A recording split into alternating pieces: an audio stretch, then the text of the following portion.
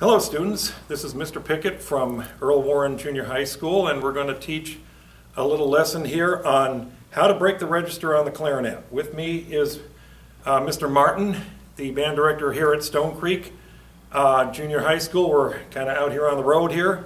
And Mr. Martin, who is the best clarinet player in this district, is going to show you how to break the register. Now, if you identify yourself as needing help with the register, we give you two what we call supplemental pages from a book called Best in Class. It's supplemental page 21 and supplemental page 22.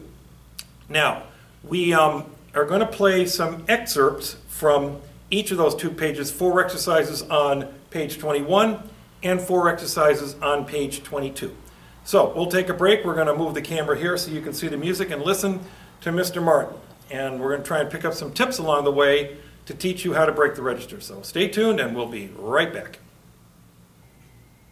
Okay, we're going to look first at exercise number 93, clarinet capers. Now this note teaches you the E, and it's right at the beginning of the line here.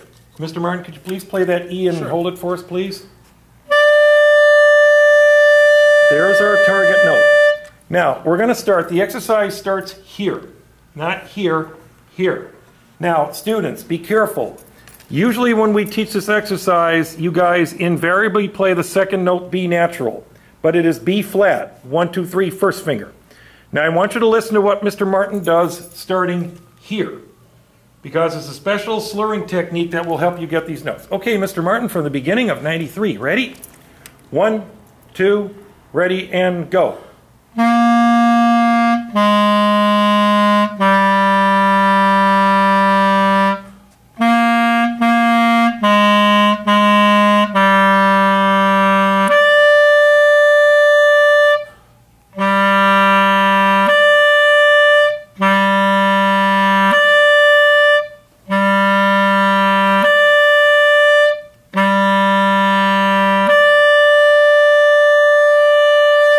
I wish Mr. Martin were in my band. That was beautiful.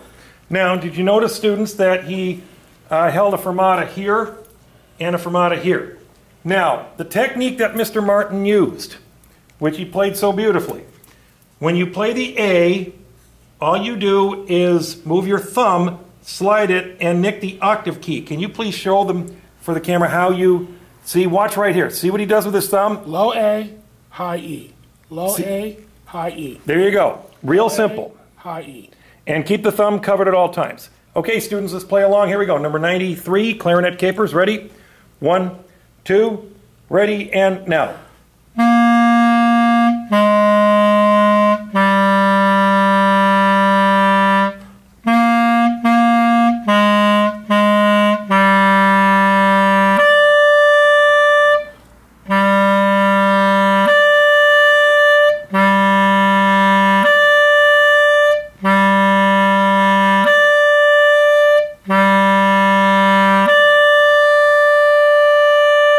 Beautifully done. Now let's look at 94, more clarinet capers, okay? 94. Now, the target note in this exercise is a D, which is thumb, octave key, and all 6 fingers down. Mr. Martin, could you demonstrate it for our students, please? Now, the same technique here. When you play the low G, you will nick the octave key up to the D, okay? The exercise starts right here. Here we go. More clarinet capers. 1, 2, ready, and go.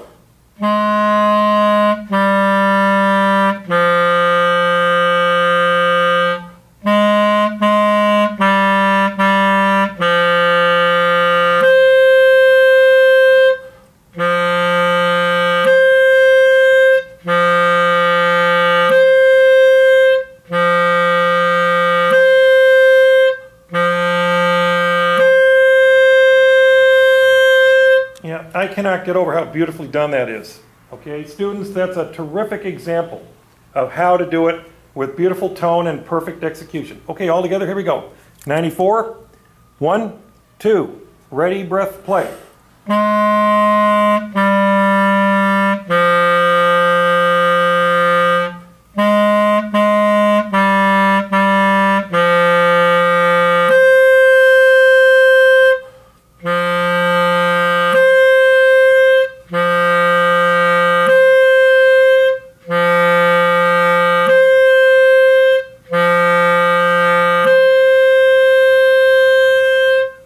Beautiful. Okay, now we go to the next exercise, which is called Muffins Rising, number 95. Now this one, we're going to learn the high F. Okay, it's right here, the high F. Mr. Martin, could you please demonstrate the high F? Okay, now this is going to resemble the familiar children's tune, Hot Cross Buns. Okay, here we go, 95, ready? Mr. Martin will demonstrate it for you. 1, 2, ready, and go.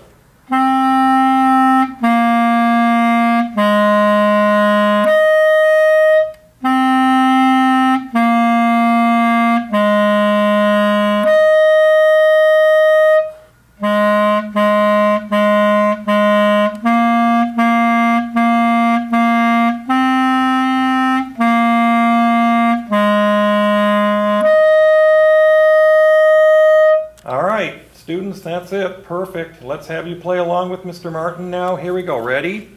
95, Muffins Rising. 1, 2, ready, breath, play.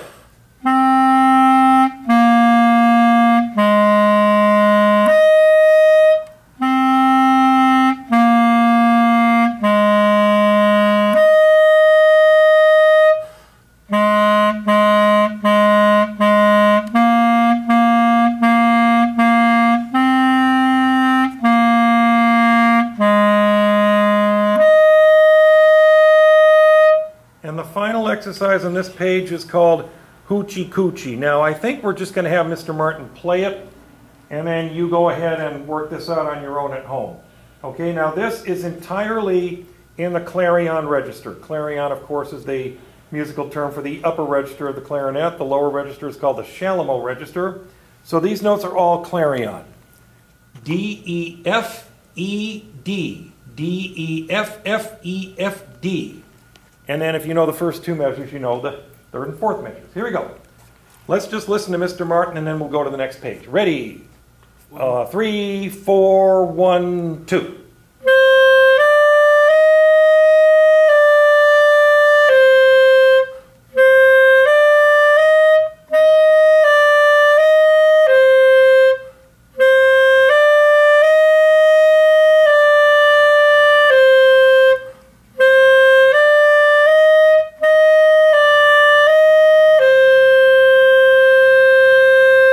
Okay, again, beautifully played.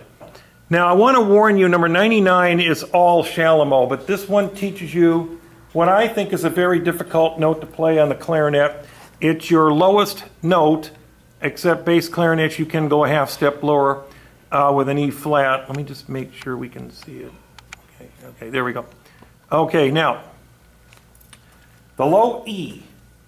All right, now you have to look this up on your fingering chart, but it's thumb, all 6 fingers, pinky on the left top lever there.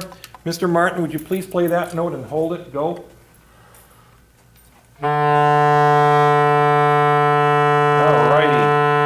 Beautifully played. Now you don't start at letter A, you start here at letter B. This is the beginning of the exercise. It says play 2 times, but we'll only play it once, okay? Now let's listen to Mr. Martin play it at letter B, number 98. Here we go. 1, 2, ready, and play.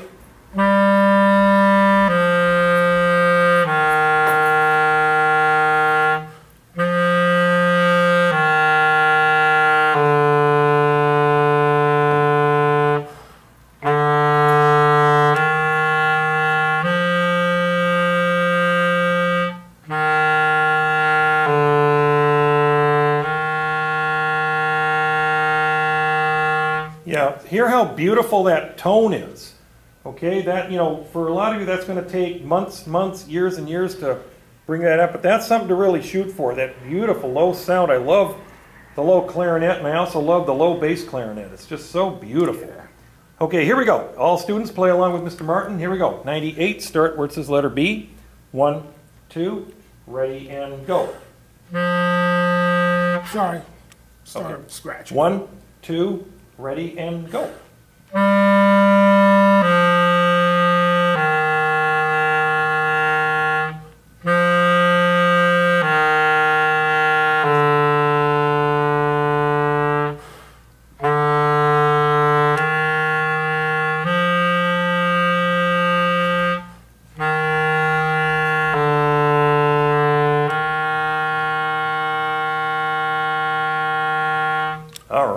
beautiful. Next exercise, again, we revisit the folk song Hot Cross Buns. We teach a new note here, number 99. This is a C. Now, for those of you in most junior high bands, this is going to be your tuning note. Okay, very important note to learn. Okay, this is your C. Would Mr. Martin please go ahead and play us a C? Yep.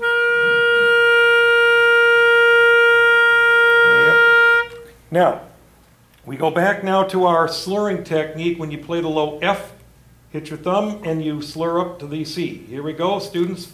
Listen to Mr. Martin first. Here we go, number 99. 1, 2, ready and go.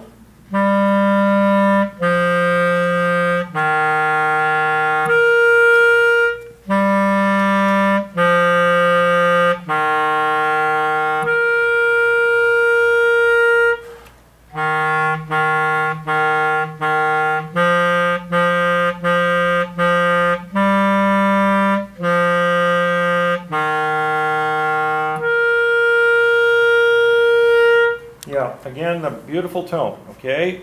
Again, you play the low F and just nudge the octave key with your thumb, keeping the thumb hole closed, okay, as he is showing you, yes.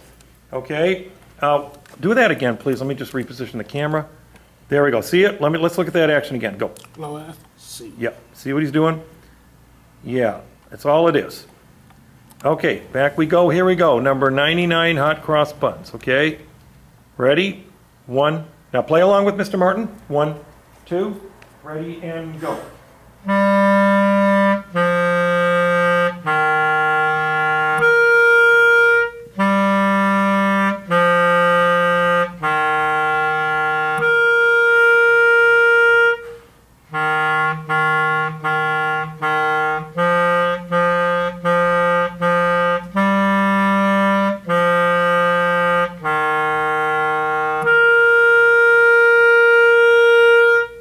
Okay, again, beautifully played. We move on to number 100, Rainy Day. Now we take that low E and we turn it into a B natural. Again, I feel this is a hard note to play. Okay, there it is. All 6 fingers of the thumb octave key and then that pinky. Again, where you had it for the low E, but you again engage the octave key. Okay, Mr. Martin, would you please play the B for them?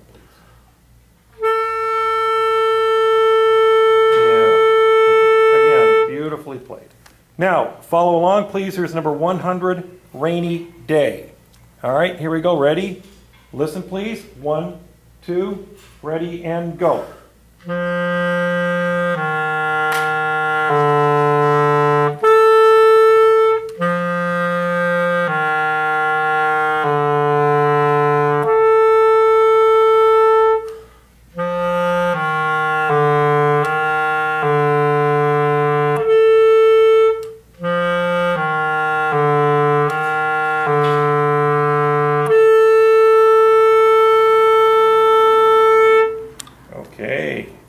Again, very, very nice sound. Okay, students, let's play along with Mr. Martin, number 100, Rainy Day. Here we go. Ready? 1, 2, ready, and go.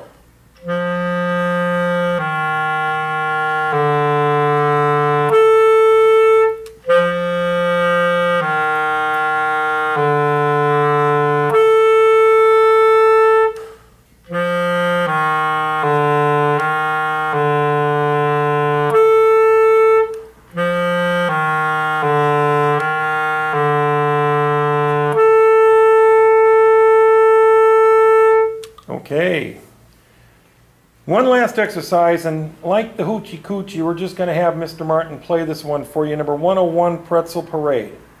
Okay, now it involves the B and the C here, and it goes up to the D, but it ends with a couple of Chalumeau notes. Okay, it doesn't follow the pattern of the Hoochie Coochie where it was all clarion. Okay, all right, let's listen to Mr. Martin do number 101, Pretzel Parade. 1, 2, ready, and go.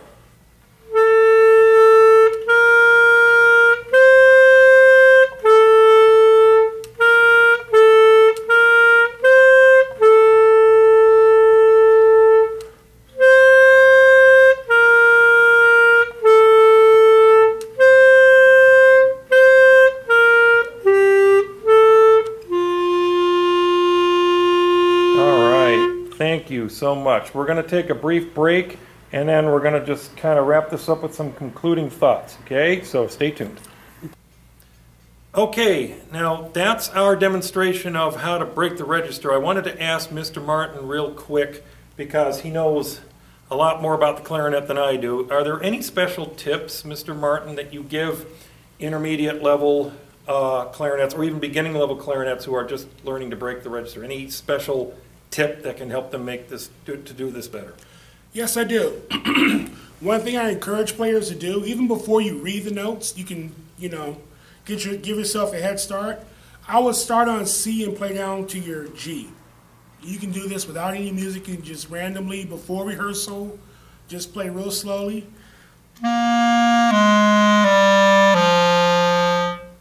And then, when you're comfortable, add the register key.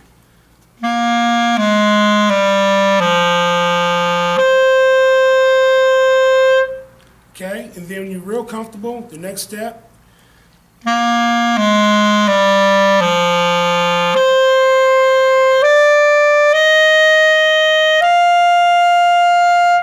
Remember, you can do this without any sheet music. Then when you're comfortable doing that, you're going to play down to your F, and then add the register key.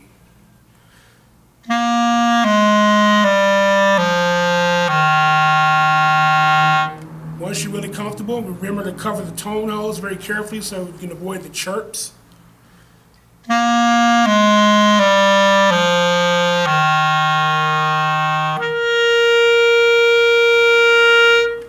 And then when you're comfortable doing that, you're going to bring it back up once you have the register key, like such.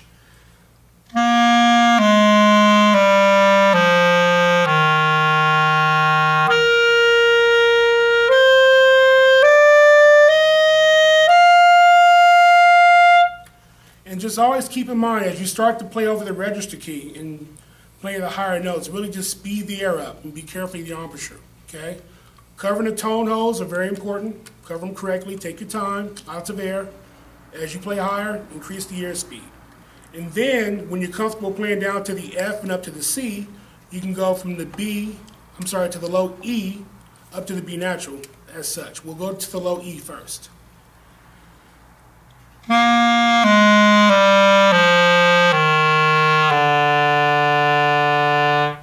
And it's going to be tricky reaching these pinky keys right here. So give yourself time to develop that. You should spend 3 to 5 minutes a day max. Okay, have fun with it. Now, once you're comfortable playing to the low E, you're going to pop that register key and sound a B natural, like such.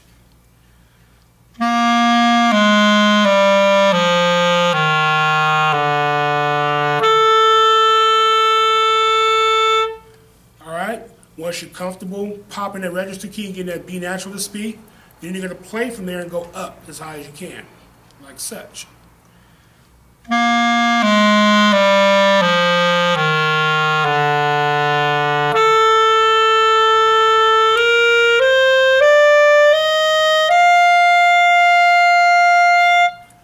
As I stated, give yourself time, cover the tone holes, lots of air. As you go higher, shoot a little more air in there, more airspeed to make the higher notes speak better. Wow. That's, no music. That's terrific, students. That is absolutely spot on.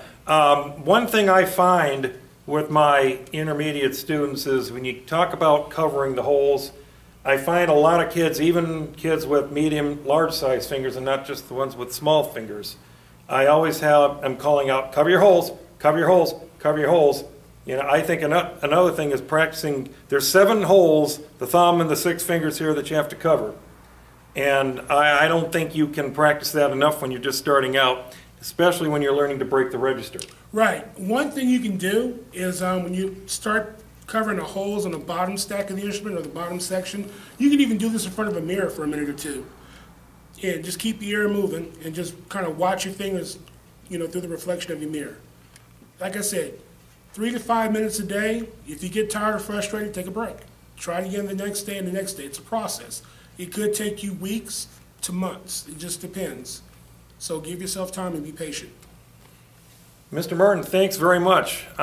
Very informative and very beautiful sounding playing that I am sure that someday you can sound beautiful also on the clarinet. Okay? So, please take this to heart. Work hard, work diligently to learn these high notes and to get this kind of beautiful tone that Mr. Martin has shown you. All right, so Mr. Martin, thank you very much. Thank you. And students, good luck with your practicing. Any questions, ask your band director. But please make sure that you take this to heart and work very hard to learn your high notes, okay? All right, thanks very much. Bye-bye.